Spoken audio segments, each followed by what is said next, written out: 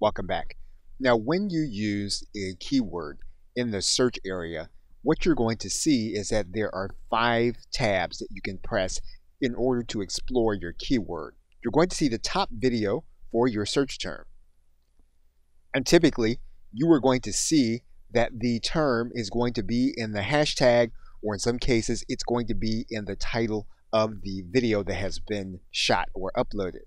You will also see the top profiles for the term that you are using. And what you can do is you can choose to follow the account for your top search term. You can also sort for users for your search term. And in this case, you are going to see all of the profiles that TikTok thinks is relevant for your search term. And what you can do, again, is you can access the profile.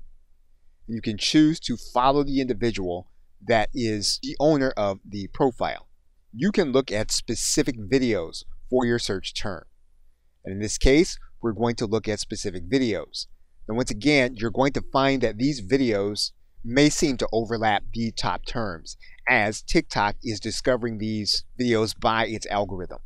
And as is the case with the top tab, you're going to see that the term is going to appear in some cases in a hashtag. In other cases, it's going to appear in the title of the video.